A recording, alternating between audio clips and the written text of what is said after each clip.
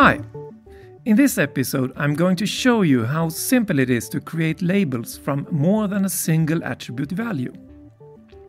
Here I have a point layer with two attributes, and the normal thing to do is to use the text attribute as a source for the label. It's quite possible to use the number instead if you want to.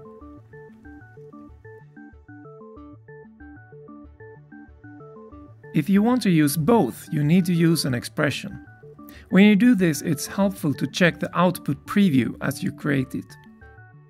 Under Fields and Values, you will find your attributes, and you add them by double-clicking, or you could just type in the text.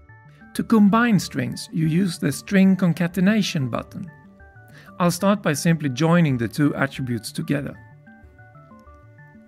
You can add strings to your expression using single quotation characters.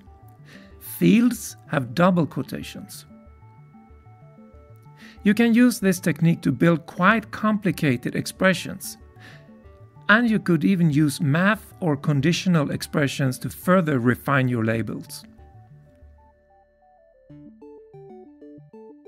You don't have to use the expression builder. You can edit the expression directly in the label field.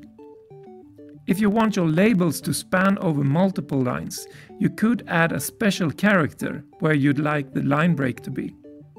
Under Formatting, you can specify which character to wrap the text on, so it helps to use a character that you don't normally use in your text.